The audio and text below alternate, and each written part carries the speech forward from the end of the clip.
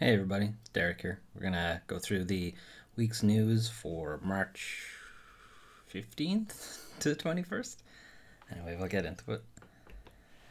So, Square Enix had a Square Enix Presents. It was kind of like a Nintendo Direct style digital showcase thing where they showed off a couple of the games that are coming out this year. Vast majority of them were things we already knew, but yeah, some new stuff. So Life is Strange 3 got a trailer. It's got some returning characters from Life is Strange 2.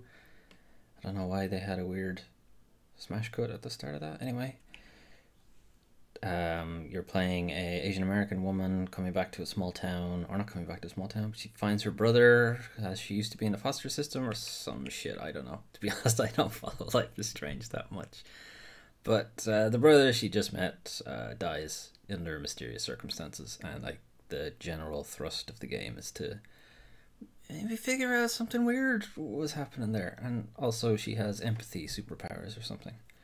Here was me thinking empathy was just a regular thing human beings do, but apparently it's a superpower.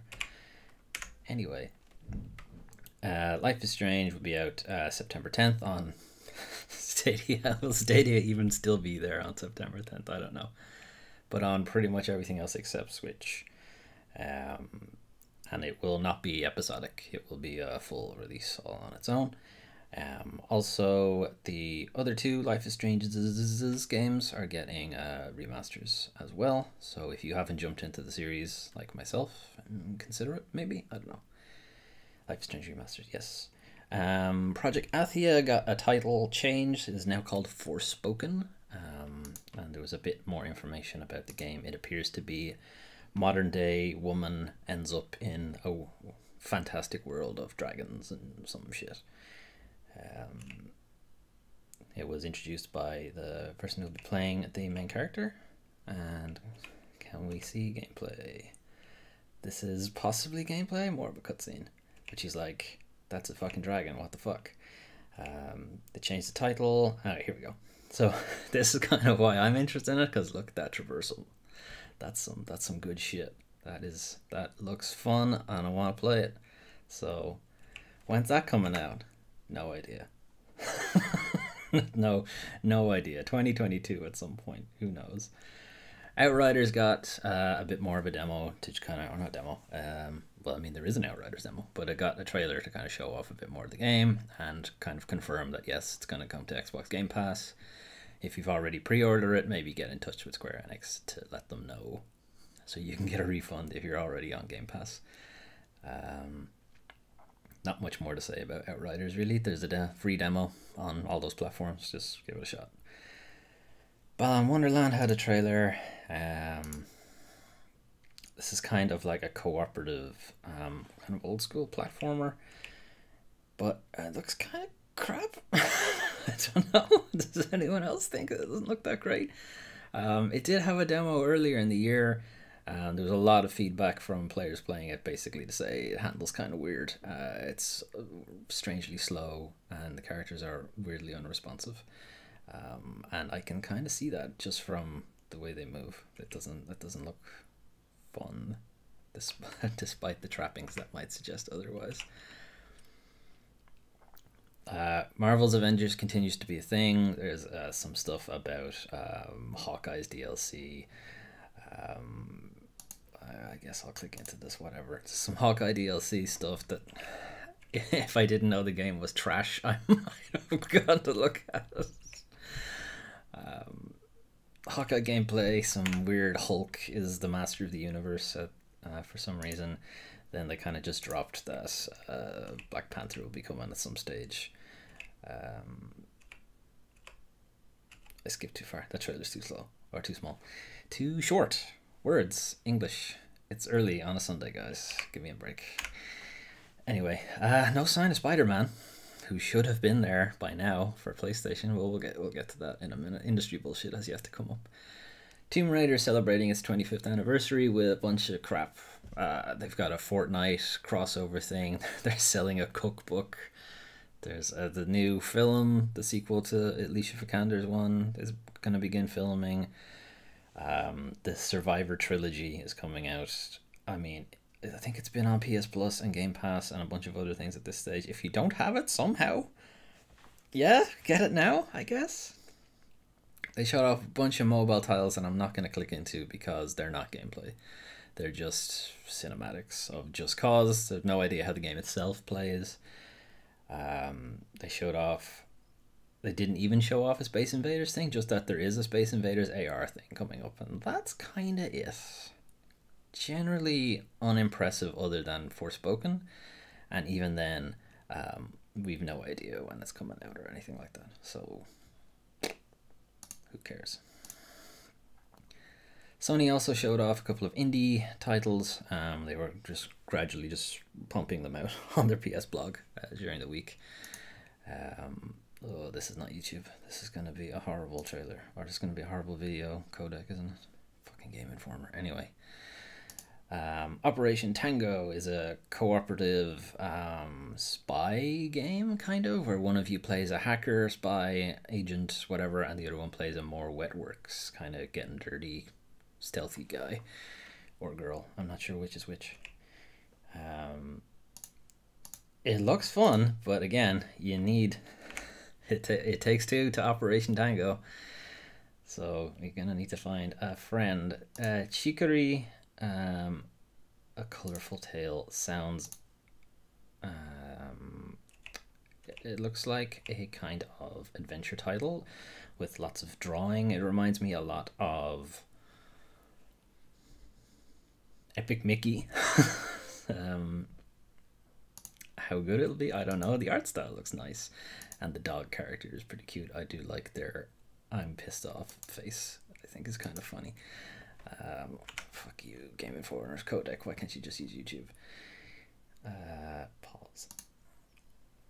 Noor, play with your food. Looks like a game in like, or play in like the very fundamental style thing. There doesn't appear to be much of a what's the word? Plan, I guess, for what you do with the game. It just sort of, you just play with it. You play music to your food, and your food does things. That's kind of it. Night mode, I think, is just we'll tone down the audio a little. That's about it. Where the Heart Leads was shown off before, it is a kind of adventure style. Why won't you play? Fuck's sake, I'm never using Game Informer again. I only use YouTube embeds. This is why YouTube has no fucking competition, because every other codec is trash. But this is, you follow the story of this guy, and you can make a lot of different decisions that can change the way his life plays out, in like actually change, not the choose your own adventure thing where everything just goes to the same point eventually. Like, there are actual changes that can come up. You can decide to move house or try to do up the house, and it'll like gradually change things. If you have kids, if you don't have kids, that kind of thing. It does look very interesting. I'd be curious to see how actually changative, that's not a word, but you know what I mean. How much it actually changes. This is a PSVR title. Looks a lot like those kind of, if you might remember, like these kind of 3D puzzles that you get in a box, like a 3D pieces where you have to stitch things together to form like a sculpture, only Google Maps. I guess I doubt it's actually Google Maps. I'm sure it's some other mapping platform, but like sticking things together in VR. It's always hard to tell like how VR games feel, because when you see them flat like this, they're not very inspiring, but it's very different when you're actually playing. But yeah, this looks like a chill puzzle game. If you don't have the time and or money to go out and buy those 3D sculpture puzzles, 3D jigsaws, you could just get this, and maybe you have the money to buy a PSVR headset that's on its way out, because they've announced the PSVR 2. Don't think about it too much. Heavenly Bodies looks like ridiculous physics nonsense that should be fun. You are astronaut and or two astronauts out in space. You have control of your arms, more or less. Arms and legs, not your body. Kind of thing. For grabbing, for moving. and you can grab different things and move about the place. You're obviously in zero gravity, so having control of your body isn't super important because you're just sort of going to float all over the place. The trailer is actually really funny. If you get a chance to watch the whole thing, I would, because it's quite funny. And that was that. Out of them, probably Heavenly Bodies. I'll probably give a shot. If this comes to the new PSVR or it comes to Oculus or something, I'll have a look at it. Where the Heart Leads, I'll probably play. Noor, Play With Your Food.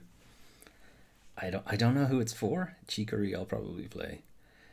Operation Tango, if I can get somebody to play it with me, I'll have a look. And then outside of kind of formal Nintendo Direct kind of things, there were some other trailers. So this is Necromunda Hired Gun, which kind of looks like Warhammer 40k and Doom together. I'll skip ahead because there's a lot of just CG shit and then some gameplay. So yeah, it looks very Doom with wall running. Oh, a bit Titanfall as well without the Titan. It looks good. I mean, I've been kind of trying to think of a reason to get into Warhammer that isn't the actual Warhammer game itself, because expensive, and I'm already pretty deep into D&D at this stage. But the other Warhammer games I've seen have not looked particularly great, but this one looks fun, so I'll definitely keep an eye out for that. This is a game called Severed Steel, and you are, again, it's another first-person shooter, but you are playing a character who only has one arm, and they can't reload because you know, it would take too long, so they just kind of throw the gun away, which is a very funny excuse to keep people just going after guns all the time. There's a lot of parkour, bullet time, kind of jumping over people all over the place. It looks fun. Wonder, can I spot the bit that looked hilarious? Is it here? Yeah, it's here. Look, jump over the guy with the shield and shoot him in the head. That's brilliant. There's no way I'll ever pull it off in the game, but it was hilarious. And then Grime is a kind of Castlevania, Metroidvania kind of thing. There's a guy here, I'm not going to try to pronounce his name, but he goes through kind of how the game works. It's a bit plodding, it's a bit heavy on the combat, more so than like Metroid would have been with the shoot things, but it looks interesting. You have a black hole on your head, so you can use somewhat the properties of a black hole, namely eat everything. Killing enemies absorbs their experience, I imagine, is what it probably turns out to be. You can parry enemies at the last minute, and you can just absorb them straight into the black hole head, and you can reflect objects back at them. So you can like pull in an object that they've thrown at you with the black hole and then fire it straight back at them. As you saw that bit of the parry thing there. Is there the projectile thing? I think it's here. Yeah, and he just headbutts it back at you. Brilliant. Yeah, I'm looking forward to playing Grime. I'm just hoping it's not PC only, because this is on Rock Paper Shotgun, who tend to only do PC stuff. Does it say? It does not say. So hopefully it's not just PC. It's on consoles, because I don't really play PC that much. So I was gonna say some stuff about Spider-Man, and here it is. It's kind of straightforward. He's delayed. He'll be delayed until 2022 at some stage. He's supposed to be out now, more or less. Like Hawkeye was probably supposed to be a bit earlier, so it's probably supposed to be Spider-Man in and around now. Crystal Dynamics have their content roadmap for 2021. Spider-Man is not anywhere on that, so he's not going to be there until early 2022, which is, like, I don't care because I don't play this game, but people would have bought specifically the PlayStation version because Spider-Man was meant to be on it, and he hasn't. Like, when did the game come out? Last year? 2020? 2022, before you'll actually see him? Like, what the fuck? The game is already dying, and like, you're taking this long. And this quote that I didn't highlight for some reason: there are people working on him, and we still fully expect Spider-Man to come to PlayStation. Like, you advertised it before he was even ready? I think, like most people, probably expected that he was like a day one thing, right? But clearly not. Clearly they hadn't even started working on him at that point. So that's That's bad luck for you guys. Gotham Knights has been delayed. Remember Gotham Knights? No? Okay, I'll help you out. Gotham Knights is by the guys who did Arkham Origins, e.g.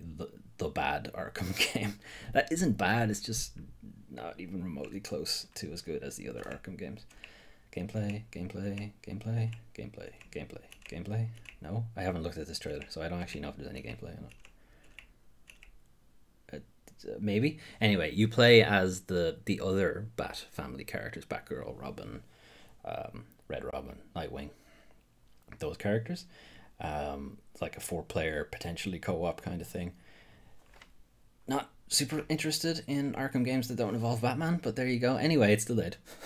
It's coming out next year, maybe sometime in 2022.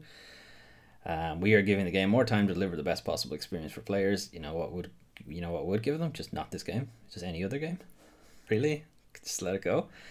And then no mention of how this will affect Rocksteady's next game. Rocksteady, of course, being the developer behind the good Arkham games, who are doing Suicide Squad, Kill the Justice League. Another game that, because it's Rocksteady, I am interested in it, but I really don't want the premise. Like, I don't want to kill the Justice League. I want to play as the Justice League. Like, the Suicide Squad is kind of boring, powers-wise. There's just guns. Yawn. I'd rather be fucking, like, Superman. Anyway. Sony co-buys fighting game tournament EVO, so they bought it with RTS, who are part of Endeavor. It's an esporty guys. Terms of the deal not disclosed, so this is kind of big deal. So if you're not familiar, EVO is a big fighting game tournament, huge fighting game tournament that gave us such scenes as this ridiculousness. Skip. So this is Daigo versus Justin Wong, and this is an incredible moment here where it must be this one anyway, where he manages to parry like a full combo and then just annihilates the fight. Here it is here, like he parries the whole thing. This is in Street Fighter 3, which is requires you to parry every single individual attack, so it is nuts, and the audio on this video is incredible. It's brilliant. But anyway, that's EVO. And having Sony attached to it as possible owners, they kind of, EVO were kind of looking for somebody to buy because they've had like some really horrible toxic shit going on in the last couple of years. And had to cancel it last year because a bunch of people pulled out because they didn't want to be part of it because of it. So anyway, Sony own it now, but no mention of what's going to happen to fighting games that don't appear on PlayStation. So namely, Super Smash Bros. But there's other things like Killer Instinct is Microsoft. You know, will that appear on EVO? Mark Giulio has pointed out to say, this is his tweet basically, to say that they're not going to change. It's open to all platforms, yada yada yada. Who knows if that will keep going? We'll find out in August at some stage when EVO this year kicks off. We'll see if Super Smash Bros. Is there. Sony, in their statement, just mentioned that these games would be there: Street Fighter 5, Tekken 7, Mortal Kombat 11, Guilty Gear Strive, which are all PlayStation. Not exclusives, but PlayStation games. They appear. Guilty Gear Strive is, I think. Not sure. Anyway. Play at home. So Sony's initiative for quarantined people. And the play at home thing. You may remember that Ratchet & Clank was free last month. So they are opening it up again. Not last month, this month. Fuck. Time. Jesus. Anyway. They're adding these games as of next week, March 25th. Res Infinite, great game. Abzu, great game. The Witness, weird game, but still good. Enter the Gungeon, amazing. Subnautica, haven't played. Don't know. Moss, also really good. Astrobot, yep. Paper Beast, haven't played. Thumper, amazing. These are all really great games. The last 4 are VR titles, so obviously if you don't have PSVR, you're not going to be able to play them. But the top 5... at least 4 of them, really good. Don't know about Subnautica, haven't played it, heard good things. The other thing mentioned is that Horizon Zero Dawn will also be free in the middle of April. So, also a really good game. So, some good shit coming out of that play at home thing. Keep an eye on Some news just later on this week. Jade Raymond is opening a new studio again called Haven Studios, to be a haven for developers. Gross. Anyway, I mean, appreciated, but also gross. This is just, that's it. That's the news. She's opening a new studio. They're working on an IP exclusive for PS5. It's going to be backed by PlayStation. That's why it's on the PlayStation blog. I just kind of find it strange. Not strange, but strange, I suppose. Kind of funny. Jade Raymond has gone from EA, where they cancelled her game, to Google Stadia, where they cancelled the whole fucking development branch, and now she's gone to PlayStation, where hopefully she might actually get a game out. When was the last time Jade Raymond got a game out? It's just shitty. Anyway, some more news about PSVR 2, or whatever Sony end up calling it. So they have shown off the controllers. Here's a picture of them. They go into a bit more detail, some different pictures. You can see that they look very like the Oculus Quest controllers, which I have here. They look a little bit like them. They've got the same haptic stuff, not haptics, but the same finger touch detection. So the Oculus controller can tell which finger you have, or not. Sorry, it can't tell what finger you have, but it can tell if your finger is just touching the button or actually pressing it down. So in that way, it can tell if you're gripping and that kind of thing. They go into a bit of detail here. Adaptive triggers, which are the PS5's DualSense triggers that have actual sort of resistance sometimes. Haptic feedback, again, is the kind of more nuanced rumble. Finger touch detection is, again, something from Oculus. Tracking is the one that I'm actually interested in, because the old PSVR controller, the PS Move, which is what it was used for, was basically a stick with buttons on it and then a big glowing ball on top. And the camera, the PlayStation camera, tracked the ball. And that's how it found you. And then there were gyrometers in the not gyrometers, accelerometers in the controller that could tell which way you were actually holding the controller and that kind of thing. And if you didn't have one of them, it tracked the light on the back of the PS4 DualShock. None of that here. There's no lights on it. They're using the ring, this ring that goes around your wrist here. They're using that to track it, which is the same thing Oculus uses. So that's good. I'm glad, because the big blob on top of the controller had some serious tracking issues. You would always have to reset every couple of minutes. It was a big pain in the hole. And also, if you ever obscured it from the camera, it would just completely lose sight of you. So if you ever did have to turn completely around 180 in the VR scene, it would just freak out and not know what to do. So good. I'm glad they're changing that. Super Nintendo World officially open. They had their opening ceremony. There's some pictures from it here. Also have not watched this video, so... Oh no, that's from the Direct, yeah. This is where Shigeru Miyamoto just kind of goes through the different areas. It's also a pretty good video, where they just show off what the Nintendo Direct looks like. Super Nintendo World looks like. But yeah, it's officially open, but you can't go there because nobody can fucking fly at the moment. Anyway, I guess if you live there, you can. Otherwise, vicariously. And then last thing for these announcements, Gamescom 2021 to be a hybrid event with reduced physical capacity. So why are you doing this? Why?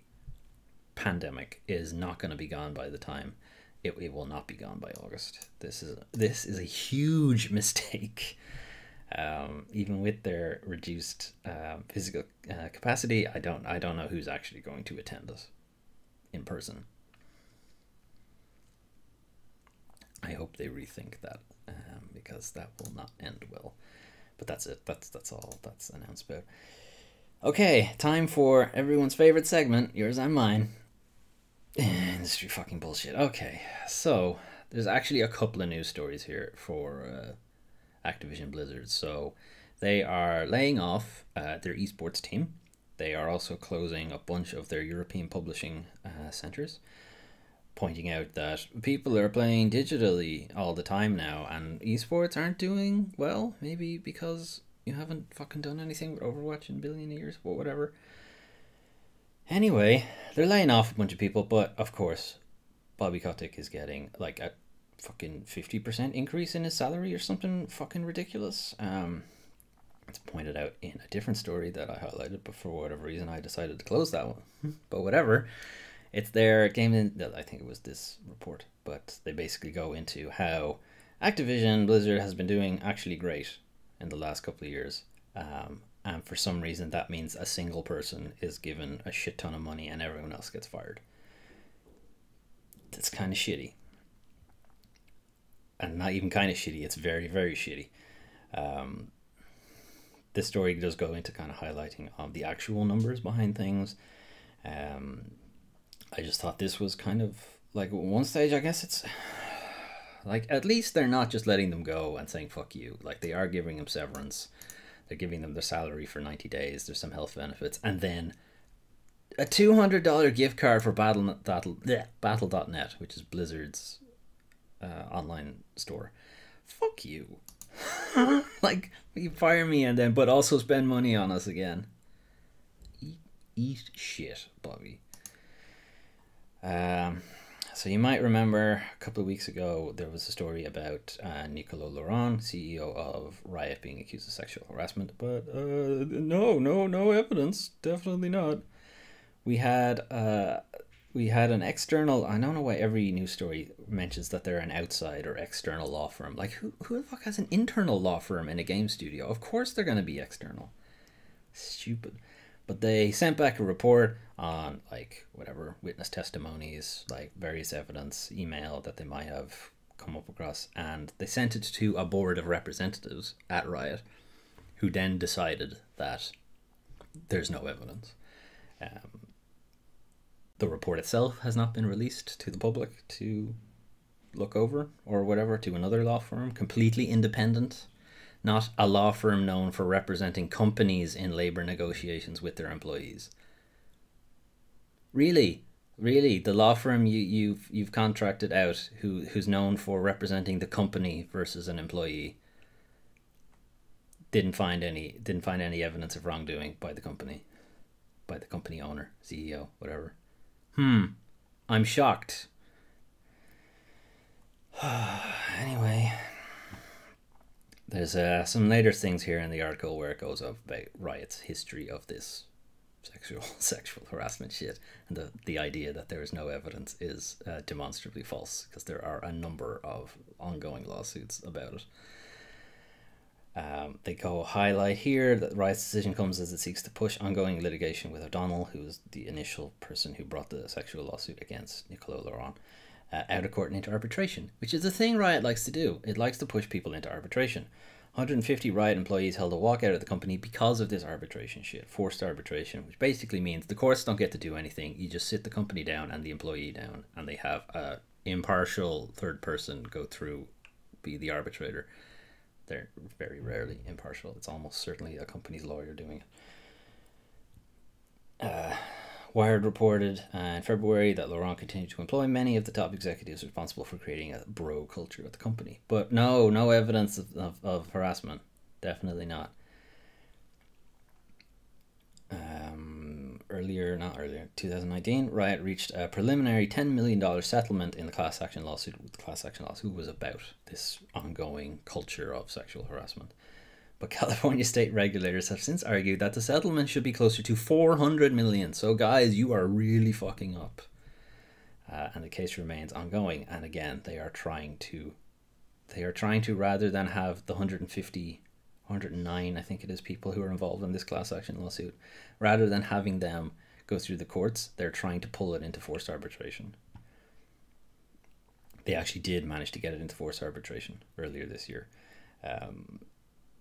Anyway, horseshit. So, story from last week, which was the FIFA Ultimate Team card thing, where there was like a black market thing going on where people could just buy the card they wanted. Oh no, how terrible. Give me the thing I actually want for money, not a random bullshit thing. Anyway, EA have come back to basically confirm it appears that one or more EA accounts, which were either compromised or being used inappropriately by someone within EA, directly entitled items to these individual accounts. So, shock. someone at EA was doing it. It was not somebody hacking or whatever, or at least compromised potentially, but more than likely EA employee doing it. The alleged behavior is unacceptable, and in no way do we condone, listen now, in no way do we condone granting or purchasing player items in exchange for money. Except when they do, except when they give you money to buy these cards in the game. You clearly do condone it. It's just that you weren't getting a cut. That was your problem. Or that they could get the thing they wanted and not a random chance at getting the thing they wanted. We do not allow the trade or sale of items outside our game for many reasons. Chief among them, we didn't get a cut. That's it. That's the only reason. The other reason being it gives the cards an actual monetary value, which means loot boxes are gambling. So they don't want that. They don't want that connection at all, because that's a big headache for them. The way they get around it at the moment is that they have you convert money into FIFA bucks or FIFA coins or whatever you want to call them, and then you use the coins to buy cards. So there's no direct card to money line. It's card to fake money to card. Oh, sorry, it's money to fake money to card, and no money to card thing. That's how so many of them are getting around the whole gambling thing, because they're not. There's a direct money to fake money thing. There's no gambling involved in that. You know the exchange rate. Everything's fine from a legal standpoint. From an ethical standpoint, no, it's not. And then using that to buy loot books or loot crates, it's not. There's no legal gambling issue there, because you're not using real money, even though you use real money to convert it into fake money. The law needs to catch up on that shit. We've also been clear since the creation of Ultimate Team that items cannot be exchanged outside our game. They can, though. Clearly, because you have a system that an EA employee was able to do where they could give the card to somebody else. The system exists. They did not invent this system. No, you did it.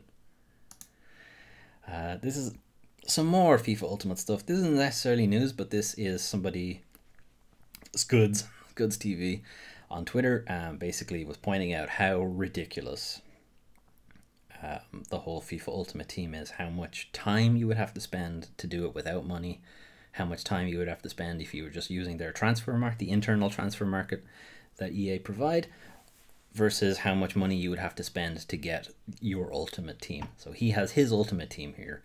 I don't know anything about football. I assume these are good players. I don't know. Their stats are high, I guess. I can go by that. I don't know if they actually reflect the real world person, but whatever. Here's his dream team. It costs 100 million coins. FIFA coins, whatever. 100 million coins. So if he was to play it, if he was to try to get these guys without paying any money, just by winning games or that kind of thing, he would have to play 66,666 games, assuming a win gives him that many coins, yada yada yada. He'd end up having to play 916 full days of uninterrupted gameplay. That's like no sleep, no eating, no shitting, no jerking off, none of that. 916 full days of no job, also, of uninterrupted gameplay. Now, FIFA has a new game every year, and I believe, I could be wrong, again, don't follow this, but I think cards reset, right? If you get the new game. I don't know. Either way, it's fucking ridiculous. It's 3 full years, more than 3, no, less than 3 years, but almost 3 years fully of literally just playing the game. That's it. That's all you do. I don't know how you make money or feed yourself or whatever to get this team. Ridiculous. If he just does it through trading, he goes through a couple of numbers here that I will assume are correct. Again, don't know anything about the football team, but 69 days, nice, of trading non-stop. That's all he does. Again, better than 916 days, but surely the game that you bought, you would want people to play the game. Surely these should be the other way around. No? That's still way too many, but whatever. And then, of course, if you could obviously get around this grind by just giving EA money, right? Yeah, I mean you can, but you'd have to give them 79,990 English pounds or 111,000 US dollars in FIFA points or FIFA bucks or coins, whatever the fuck they're called, to get them. Okay, I don't know about you. I don't have that kind of money. It's just I just thought this was interesting. I again would have to just assume the numbers are correct. I wouldn't know enough about the internal workings of FIFA Ultimate Team because gross, just from the gambling standpoint, and then also from football. Have no interest. Either way, if it is correct, I am assuming it is. This just highlights how big of a fucking scam the cards are. Okay, Devotion returns to sale digitally 2 years after it was delisted. Now, why is this in industry bullshit? Why wasn't this just in announcements or updates or whatever? Good question. The reason is, when Devotion was initially released in 2019, it had, as Eurogamer points out, an unflattering reference to China's president, Xi Jinping. Basically, there was an art asset that the Devotion devs claim was a placeholder, where Xi Jinping was compared to Winnie the Pooh, which is apparently a thing he doesn't like, and apparently happens a lot. I don't know, but it's funny regardless. But yeah, outrage, outcry among Chinese players who were like, "The fuck, that's our president," or maybe Chinese agents or whatever. I don't know. It's like whatever. Either way, stop making fun of our president. Devotion got delisted from Weibo, which is a Chinese social media account. It was delisted from Steam in China, and I believe Red Candle themselves delisted it from Steam entirely at that point, while they went to work on unspecified fixes, namely probably removing that art asset. But even when they did, it never came back to Steam. It was announced late last year, December 2020, that it was going to be on GOG, goodoldgames.com. That Devotion was going to return there with, the offending material removed. But CD Projekt, who run Good Old Games, reversed their decision. And I do remember that because it was like almost 2 hours later or something. They said, nah, sorry, it's not going to appear. I guess they got more people giving them shit. But either way, Devotion now by Red Candle is going to be sold on their own personal online store, DRM free, so you can grab it there instead. And all of their games from now on will be there, which I guess gets them around any kind of political shenanigans and that kind of thing. It's still kind of fucking stupid that it had to happen in the first place. But anyway, if you wanted to get Devotion, which is considered one of the finest horror games of the past decade, don't know, never played it for straight because I couldn't get it. But I guess you can get it now. We'll finish with some palette cleansing memery, or just funny shit. I really should give it a new name other than memery because it's not always memes. In fact, it's rarely memes. Anyway, Genshin Impact and KFC have a collaboration that causes just fucking huge crowds to appear outside of KFC restaurants in China, which results in COVID regulations having to be triggered. So Genshin Impact, big, very popular anime MMO thing that I play a lot. Far too much, to be honest. Anyway, I had a crossover with KFC where you could get in-game items for buying KFC meals, ordering online or in the restaurant or whatever. That wasn't a big issue, but the big issue came up when you could get actual physical pins of Diluc and Noel, which are two characters in the game. And the way to get it was customers had to approach the counter, obviously in person, and say, "Meet in another world, enjoy delicious food." In English? Or in Mandarin? Or Cantonese? Or one of them. Anyway.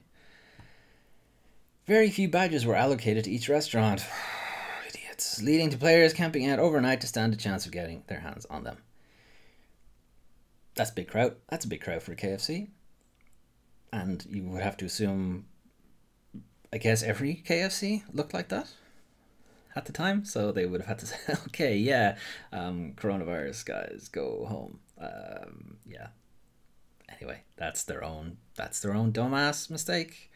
You make this thing that's limited give very few of them to each restaurant for a very popular video game in the region, at least. You brought that shit on yourselves, guys. You fucking dumbasses. And then some stories that came out, not some stories, but some stupid Twitter shit that came out from some of the earlier stories. So Forspoken got, again, Project Athia got its name, its actual title revealed to be Forspoken, and then someone mentioned, when are we going to see the obligatory Photoshop of the Forspoken title to say something else? And they were immediately responded with foreskin. This, of course, is hilarious. And then Hard Drive were responding to Activision's laying off people and giving them a gift card to Battle.net to sort of reference a story they did months ago. So from Jason Schreier, more on today's Activision Blizzard layoff. Dozens of people at the whole company were impacted, not just in live events. In addition to 90-day severance and a year of health benefits, laid off staff received $200 Battle.net gift cards. And Hard Drive, how did they do something dumber than our old article? Blizzard gives employees box with 8.3% chance of containing a pink slip. Fuck. It's like, yeah, how did they somehow make it worse? Anyway, that was the news for March 15th to 21st. Let me know what you thought. Some good games, or some good game announcements. I don't know if they're going to be good games exactly. Can only tell when you've actually played it. Forspoken looks interesting. That was about it from Square Enix Presents. Didn't particularly care about the rest of the games that they announced. The Sony Indie stuff, vast majority of them look interesting, at least. I'd like to see more from them. The 3 new games that I also highlighted, Necromunda, Severed Steel, and Grime, also they're right up my alley. Even though I don't necessarily like shooters, but when you do something different, or you just have a lot of fun with it, I tend to be all in with that. Anyway, let me know what you thought. If there was anything interesting that stood out to you. Did you like Forspoken or Foreskin or whatever? Would you have gone to the KFC restaurant and said, "Meet in a new world"? What the fuck was the phrase? Meet in another world, enjoy delicious food.